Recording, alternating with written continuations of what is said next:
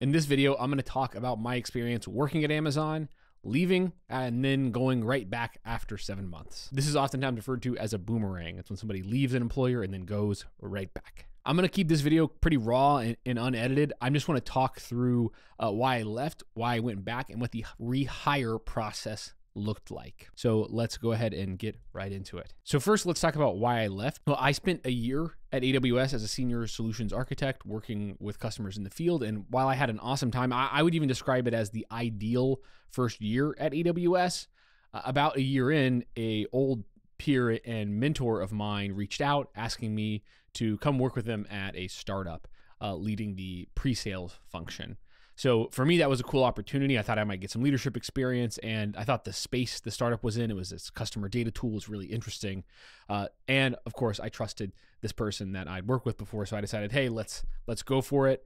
Gave it a shot, had a lot of fun, spent about 7 months at that startup. And while I enjoyed the time, the customers I met were amazing. The people I worked with were amazing.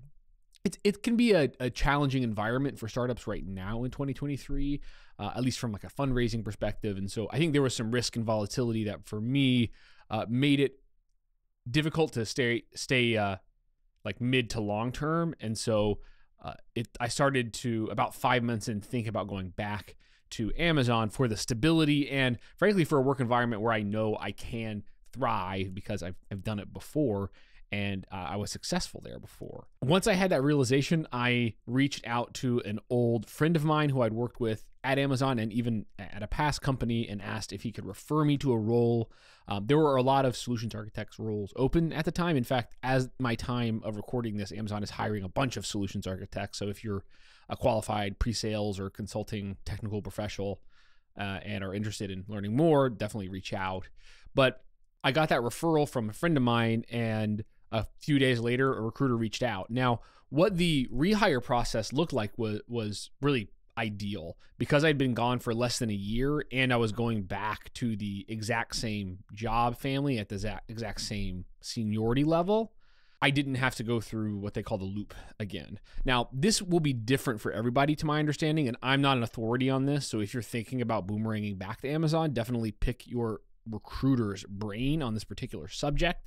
But for me, as I understand it, because I had only been gone for less than a year and I was going back to the same job family, same level, I didn't need to loop. I just needed to have a single conversation with the hiring manager. That said, I actually know people who have left for a year and then came back to the same job family and then were leveled up when they returned. So the point I really want to make is your experience may vary depending on how long you've been gone, the job family you're returning to. And I personally am not super informed on those policies, nor would I likely discuss them publicly if I was, but definitely use your recruiter as a source of truth there. So last thing I'd like to talk about is just how I'm feeling after coming back. I've been back now for about 4 weeks, and so far it's been an awesome decision, particularly because of the timing. I'm coming back at AWS, and this whole AI thing is really seriously cool, and it's really fun to get hands-on with that technology and start working with customers and creating content around that technology.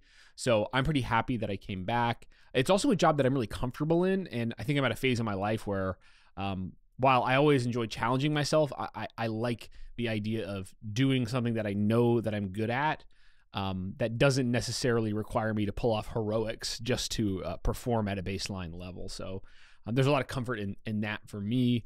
And of course, the people at Amazon, I made so many amazing friends in the year I was there. These are some really exciting, passionate, intelligent human beings that it's just energizing to be able to work around. So that's it. That's kind of my story. I left, I came back.